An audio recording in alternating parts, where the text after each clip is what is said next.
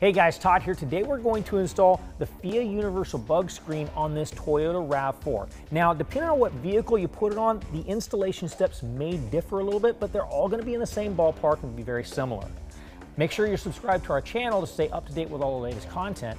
Let's go ahead and get started. Okay, so we're going to do one side at a time. What you're going to notice, you got 3 eyelets.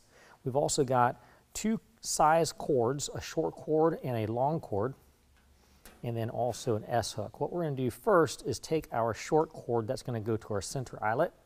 We're going to take and tie a knot in it, but we're not going to tighten it up. Just get it nice and loose. And then from the inside, we're going to push through that eyelet and set it in place like so. Then we're going to take the other end, run it through the hoop in the S-hook, and then we are going to tie a knot there. Again, we're not going to tighten it down all the way just yet.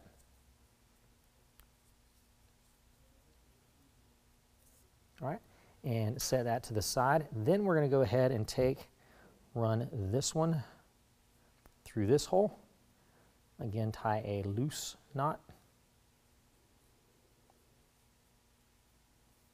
This way we can come back and adjust these. And then we're going to go through this eyelet and tie a loose knot here. All right, so one thing I want to point out is that our knots are on the inside, so they're going to be between our bug screen and the vehicle. That way when we adjust it, we can tuck those knots between the bug screen and the vehicle. Now we're going to repeat the same process here on the opposite side of the bug screen.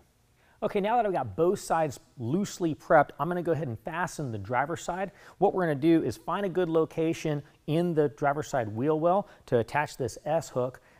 Every vehicle is going to be different, and this is a universal fit, so just make sure you have a good location. Once I secure it on this side, I'm going to stretch it over to the other side and set it on that side as well and show you how to do the adjustments.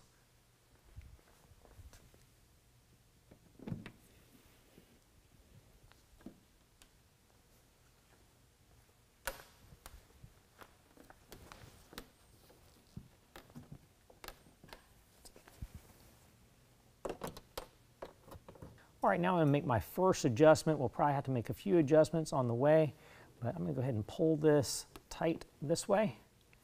And next, I'm going to pull this cord tight. I'm going to redo this knot right here.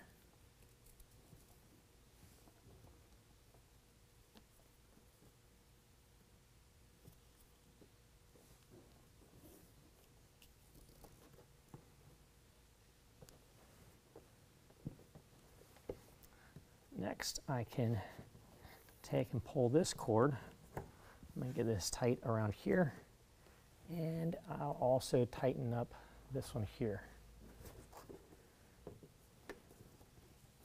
And then I can retighten this knot.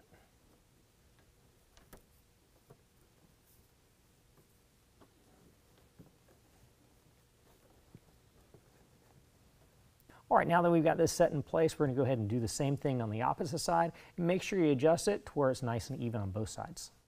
Well, we've got it adjusted the way we want it. If you do experience it flapping in the wind, you can raise the hood, tuck it in there, and shut the hood on top of it to trap it in place. And that concludes the installation.